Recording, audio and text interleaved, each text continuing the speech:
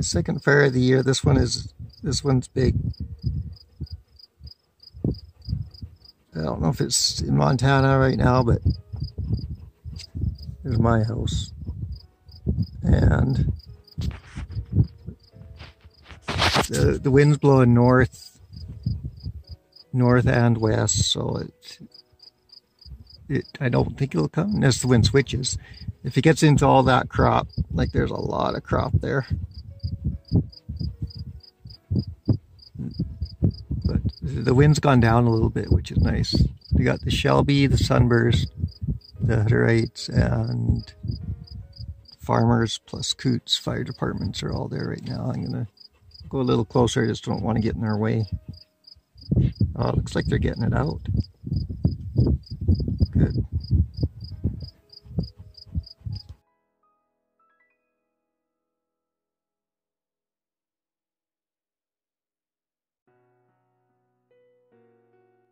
Okay, they pretty much got it out, which is good. Looks like it was going to come right in between my place and Ford's, or depending on the way the wind went. But this one also started on the road with discs. Anyways, that's my farm, and so that's about 3/4 of a mile away.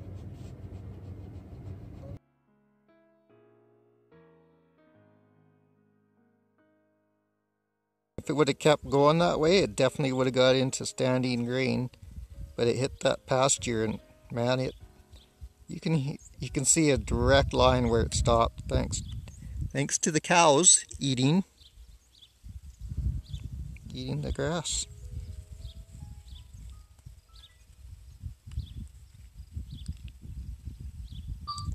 Okay, I did want to mention that where it burnt in there that's just stubble, meaning that the crop has already been cut off it, so there isn't that much to burn. It was a thin crop as well.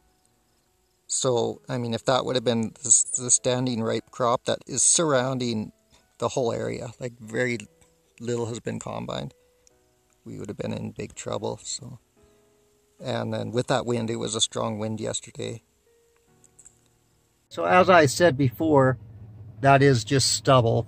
There was no crop to burn. It's already been taken off. And this grass here, besides, so the grader really chewed up the sod there, but sod sometimes can keep burning, like the roots will burn. So either started from a vehicle or something thrown out of a vehicle.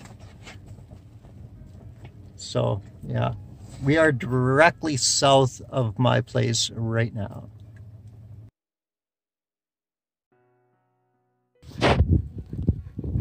Well, the wind's picking up again, but I'll move it. It's either the wind or my dog panting, so you get what you get. That burnt a lot really fast, and it's surprising because you look down there. There's not a lot to burn compared to just over that fence line. There's a lot of crop. But luckily, like I said, it went that way. It went west a little bit, the wind switched, and so that's the landowner's tractor and disc and water truck. This used to be, we farmed this land for years, like 70 years. It was in our family rented it from the people that used to live in that old homestead. You can see there the Treaty of 1908.